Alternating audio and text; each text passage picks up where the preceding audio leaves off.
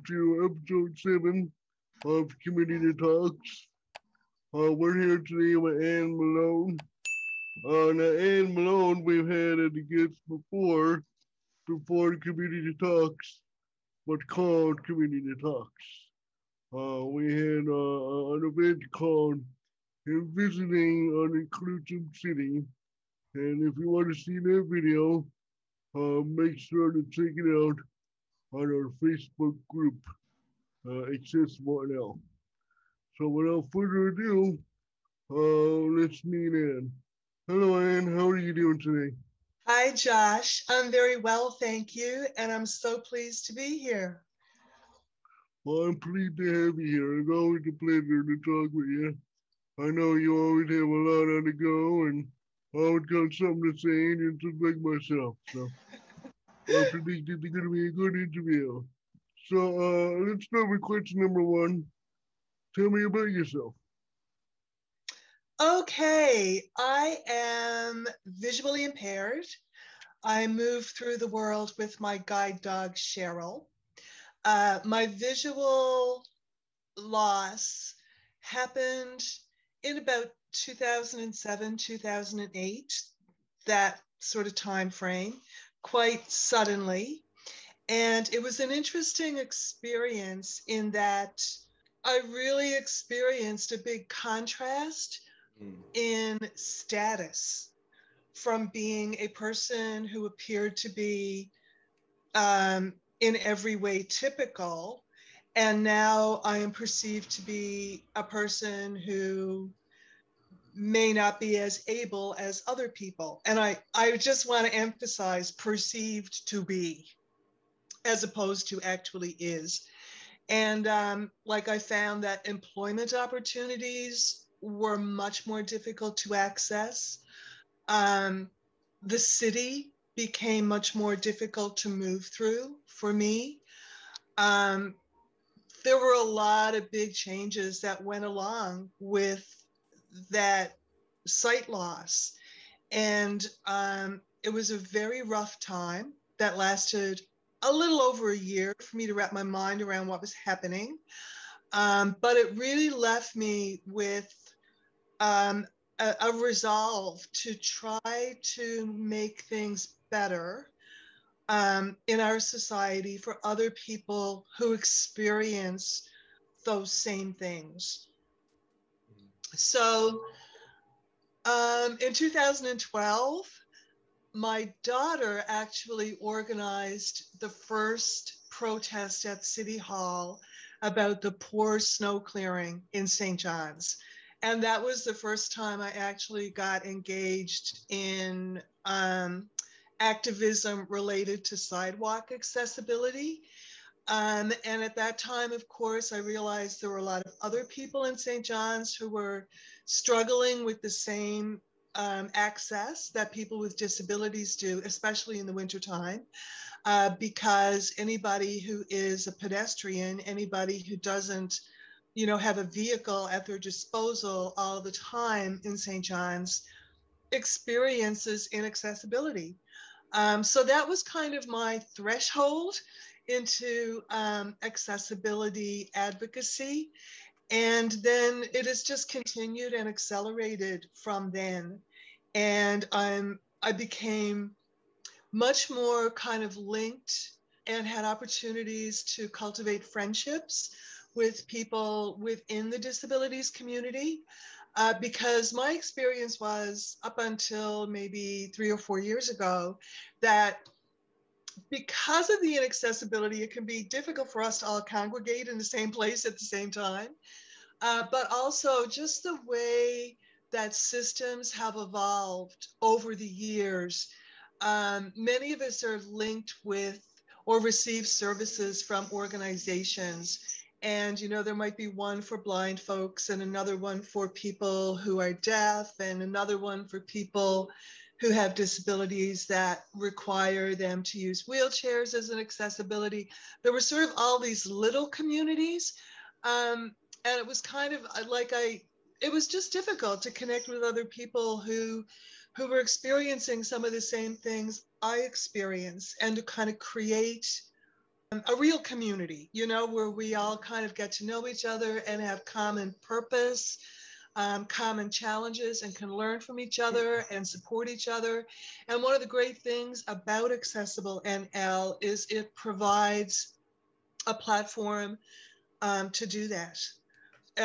With my joining Accessible NL when the community first launched on Facebook, that was really my first opportunity to hear from people who use wheelchairs, or to hear from people who are deaf, or even from other people who are visually impaired or blind, people who have autism, people who have mental illness, or people who have neurodiversity. So like Accessible NL has really served a really wonderful purpose in that respect. And the more I learned, the more I realized how profound inaccessibility has on the lived reality of people who have disabilities. My mission is to do anything I can to amplify this issue among the general public, but also to encourage and help mobilize other people who have disabilities who may have just been waiting for the connections and the opportunities to do so. That's fantastic. I can actually relate to what you mean by learning about other people, their struggle with their disability. When I started Accessible now, to be honest, I started it because of the problem that I had, because they're a problem that I knew about. And I knew Right. a lot of other people in wheelchairs also experienced the same problems that I had with getting around the city and whatnot. But once I started it, more and more different people with different disabilities came on board, and I'm thrilled about that.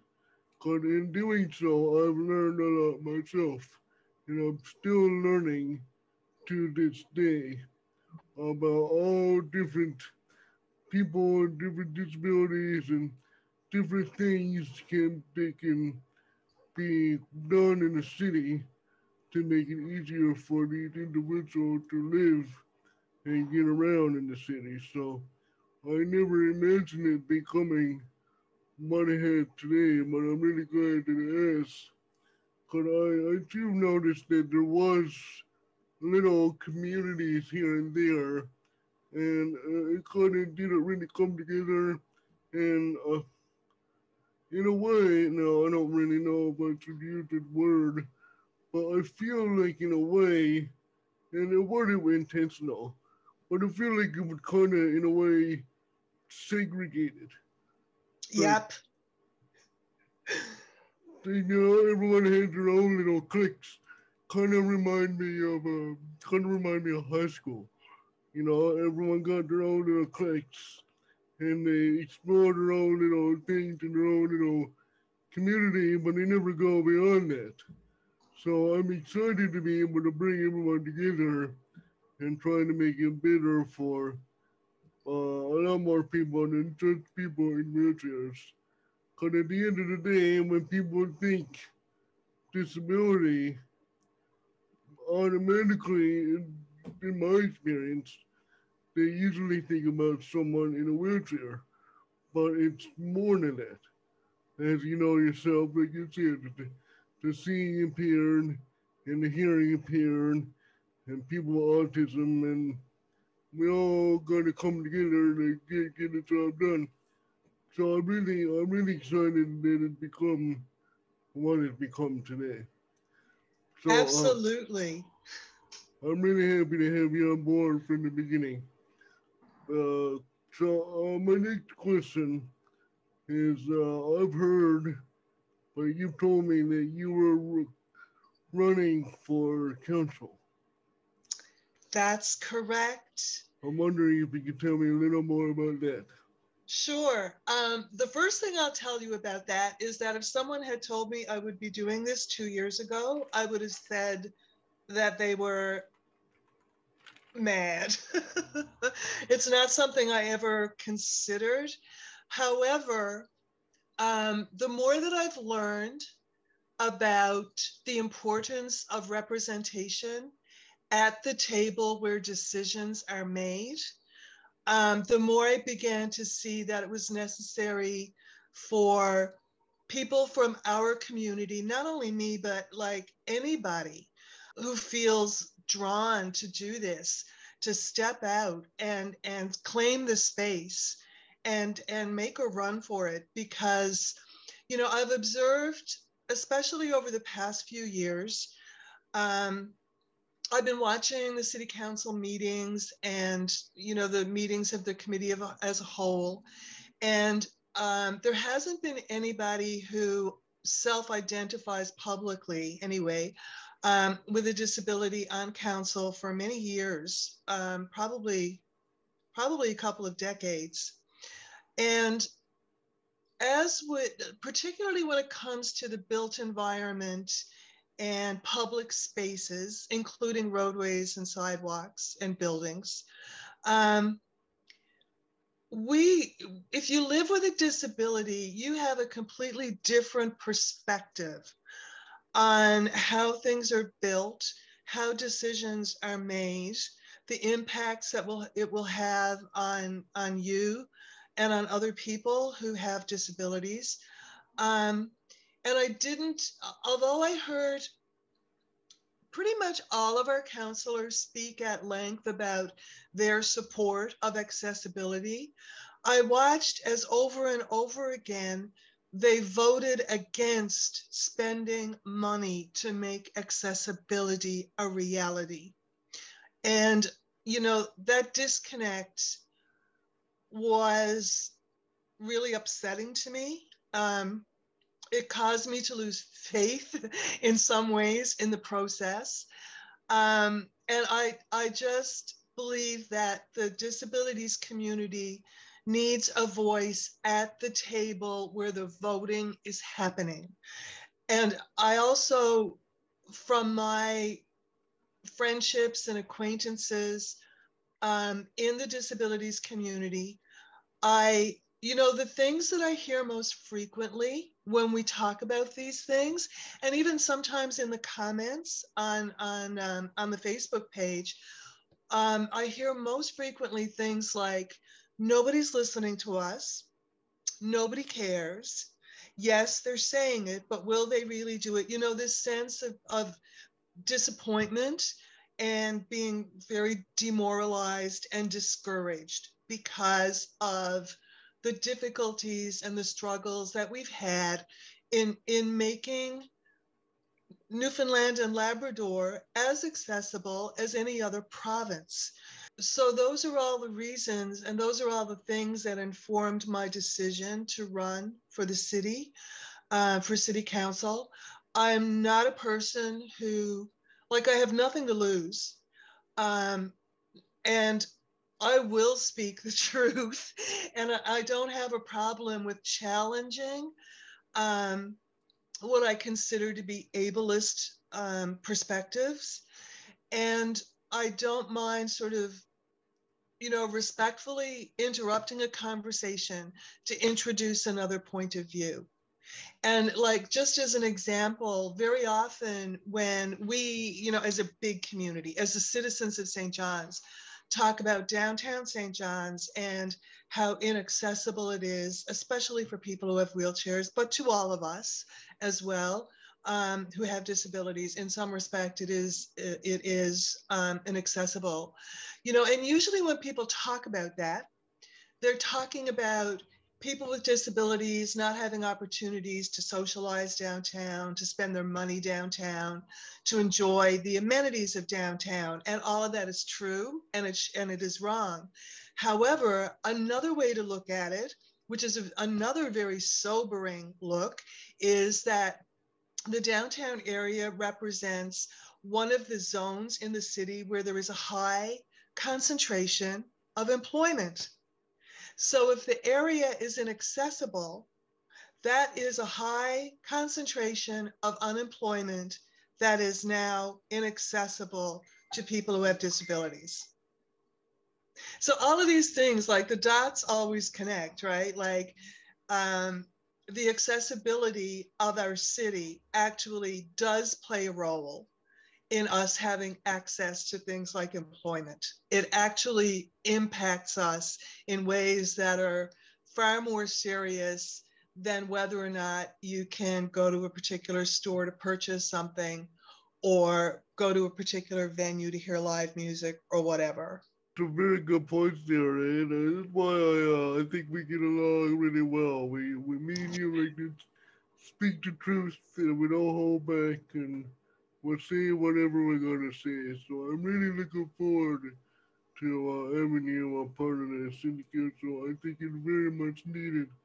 And I've said this before, and I'll say it again. I feel like people, if they don't have a disability, or if they don't have anyone in their life with a disability, then the odds are they're not really thinking about disability issues. So if you got a whole council of people and nobody has a disability, then obviously they're not really thinking about the needs of the disability communities. So I'm really excited to know that you're running for council, and I wish you all the luck and really hope you get in there, because we definitely need people like you to be on that council for sure. Thank you. And, whether I win or whether I lose, the campaign alone will amplify this issue. So that's a win for the community either way. And the other thing I hope is that by stepping into this and like claiming the space, right, that will inspire other people from this community to consider doing the same in the future, because there are many people in this community who are very competent, very knowledgeable, and very necessary. We need to hear from a variety of voices, and it needs to be in every level of government, in every boardroom. That's what representation is. So that's Exactly. my hope. Well, yes, it's my hope too, to be honest. Actually, I heard of someone else. I don't know. I think you know Brenda Walsh. Yes. Yes. Well, Brenda is also running for NDP. I'm not sure if you're aware of that. I was aware of that. And like, that's so phenomenal. And, when that campaign was happening, there was still snow on the ground. And Mm. Brenda uses a wheelchair. So, like, that kind of tenacity, I cannot imagine how difficult that must have been. But that kind of tenacity, and just like I said, claiming the space, we are a necessary part of our political fabric. We really are. Because if you stop to think about it, like everybody is facing some mobility challenge at some point in their lives.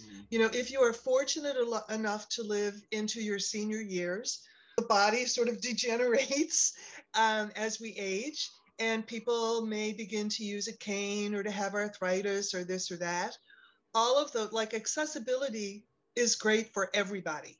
If if a person who does not have a disability has a surgery or breaks a leg or injures themselves, they may be temporarily disabled and temporarily need crutches or a wheelchair or whatever.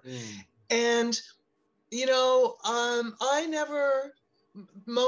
never considered when I was a younger person before this happened to me that it might happen to me. And here I am. Disability can happen to anybody. Sometimes it's a permanent thing.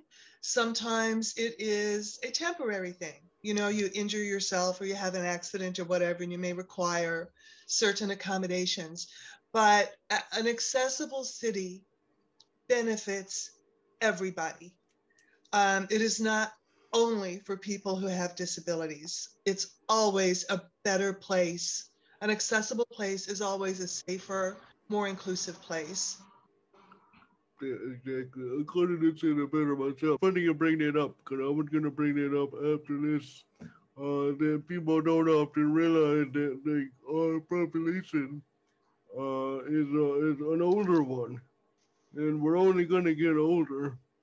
And but with age comes disability problems. So before you know it, we're going to have a whole province full of older people that are just not able to get out and enjoy the city like they used to when they were younger. So it's not just about people who are disabled now, but it's also about people who are going to be disabled or impaired in the future. So it's very well said. So my next question for you is, well, I know you have a lot to say about this question for sure.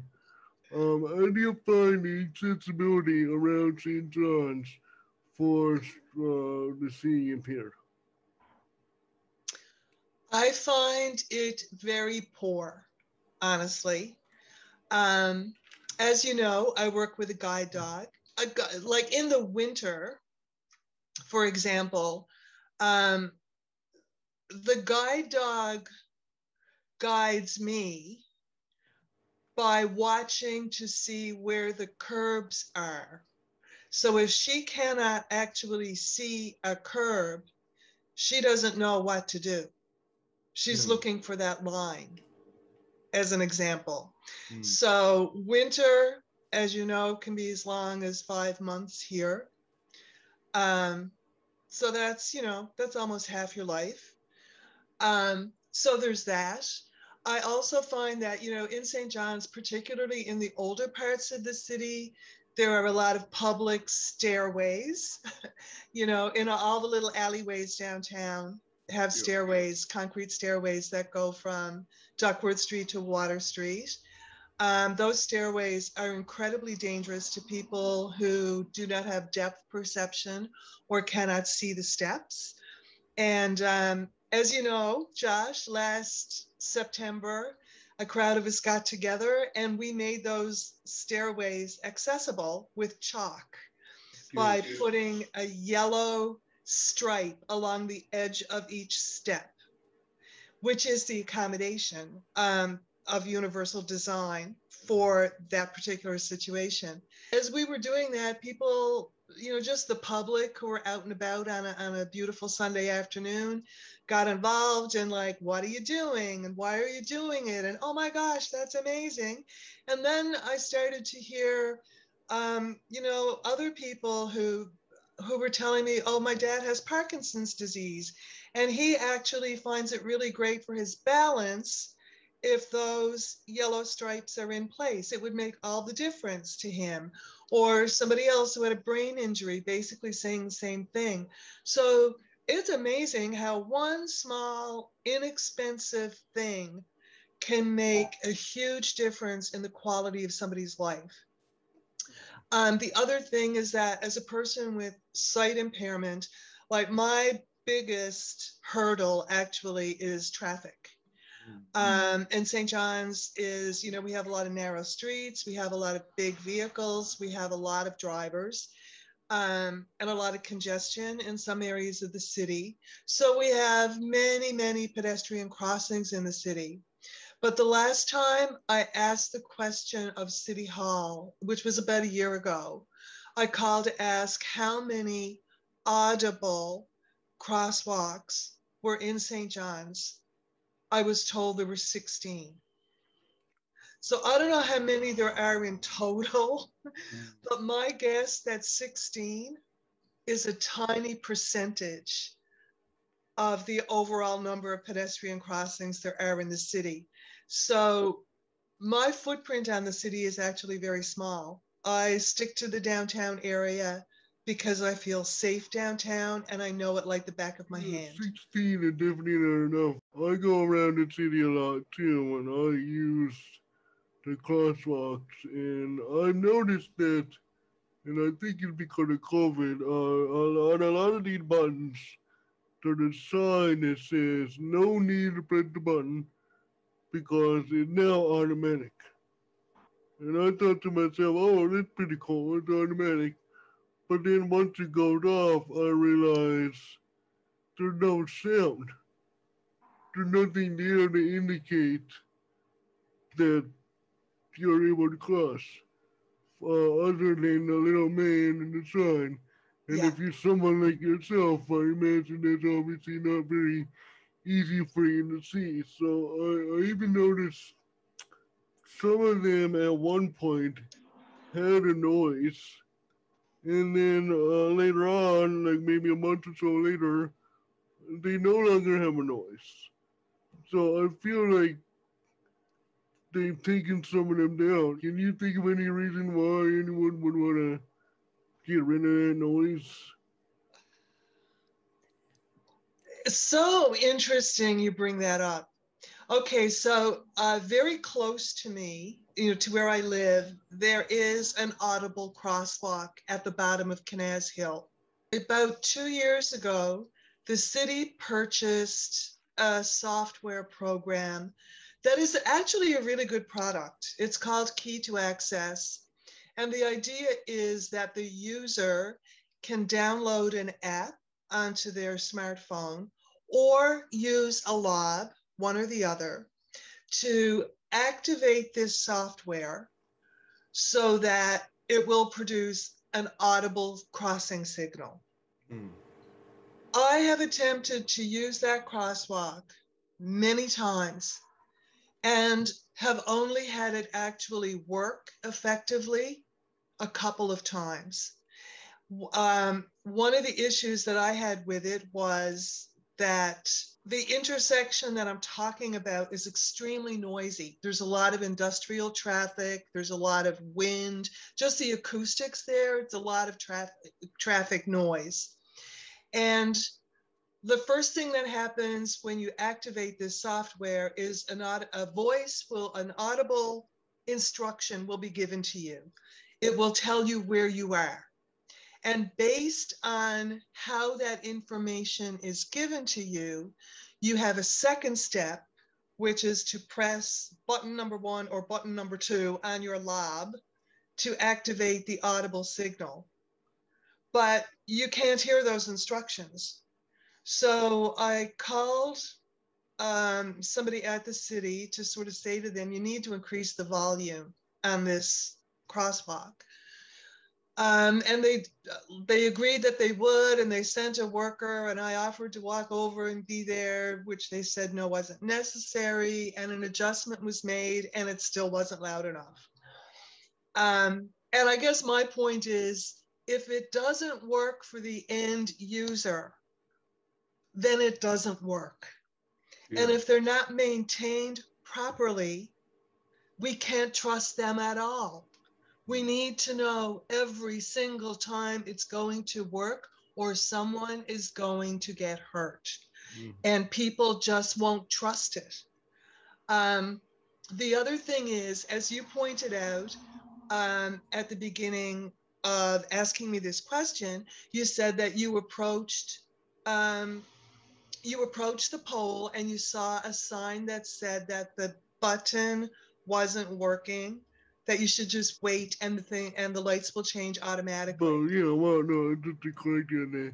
It's not that it wasn't working. The button was, it said no need to press the button anymore because it's automatic. My point is, that's great if you're sighted, but if you're not sighted, you're not even going to see that. So you're going to stand there pressing, not knowing what's going on, unless you have access to internet, etc., to get that information. And we now know, like, one of the things we've learned from Snowmageddon and the pandemic is that a lot of people who may not have the financial resources to have internet. So I believe that the city has to use other ways to communicate these things to people as well. For sure. No, it strikes me at odd that, like, you offered to be there to help them out, and they refused. They said no need for you to be there. But there is a need for you to be there. But if you're upping the volume, on this device so someone like yourself is able to hear it, then you need to be there. That's another example of having more people with disabilities in the workforce to help Absolutely. out. So it just blows my mind that they say, no, it's fine. We don't need you. And a matter of fact, they do. They do need you there, which is shocking. I can't imagine the frustration you must have felt when they said no.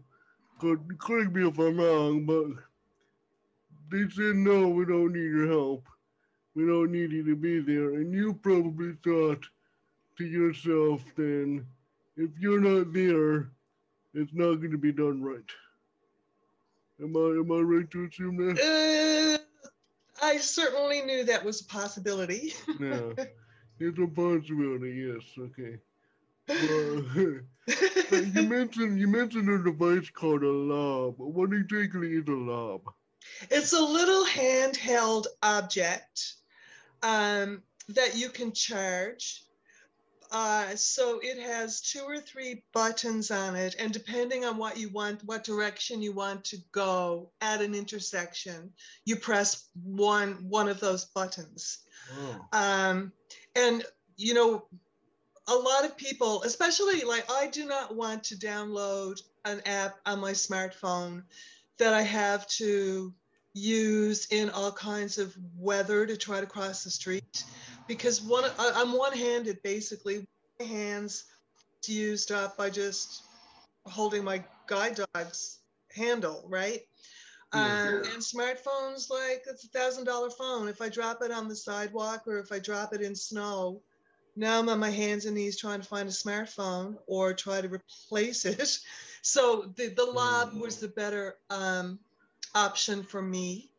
And if anybody watching wants to access one of these labs, you can get them, I think, either from the city or from CNIB, and they are free of charge. Free They're of charge. also, Wow. they might be really useful also for people who use wheelchairs because you don't actually ever have to touch that button on a pole. Right? You can just roll up to the curb and press a button on that lob. So you don't even have to worry about maneuvering around to get to the pole, because I know sometimes that's an issue as well. Yes, that's Um, an issue that is far too common. I've been told that myself, my chair is a monster truck. And even with my chair, there's still some buttons that are not accessible for me because they're either up too high or yeah, they're a drop between the sidewalk and the pole. And I'm just left there waiting to see if the crosswalk could change, and depending on the crosswalk, I might not even see it. It might not be one of the automated ones. It might be one where you need to press the button. So I'm not looking at that myself, to be honest. That sounds like a really nifty device. it is. And if the whole system is maintained properly and calibrated properly, I think it's like a genius solution. But I also think that, the volume should be higher in noisier places. I don't know what's going on if they have them all at the same volume level, no matter where they are. Um, I'm not exactly sure what the issue is with keeping them appropriately calibrated and programmed, but I'm Well, gonna find out. well, yeah, that sounds like a really interesting device. I gotta check that out. I might get one for myself. Maybe Yeah, somehow leave it on my wheelchair or something. And another thing about that is with the coronavirus, you don't really want to be touching the buttons anyway.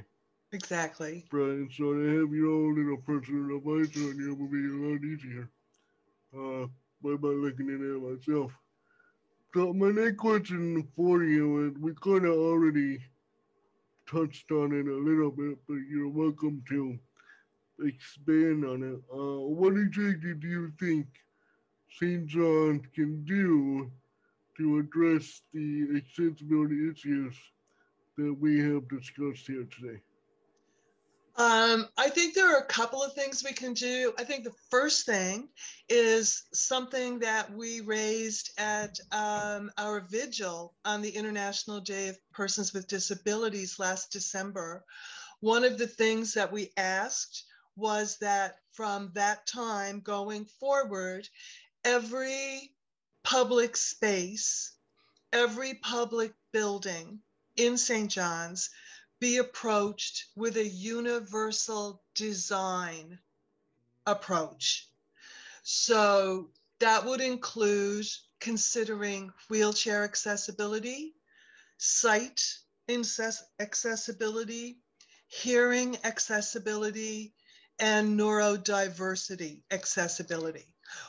Our community should not be in a position where we are competing for attention and money. And I feel that that might happen, right? Because we keep getting told that resources are scarce. So you have a variety of people who have a variety of needs, all trying to get their needs met.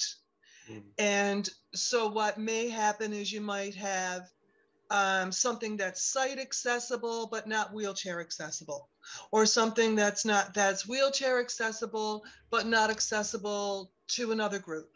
And that won't happen if we have that universal design approach.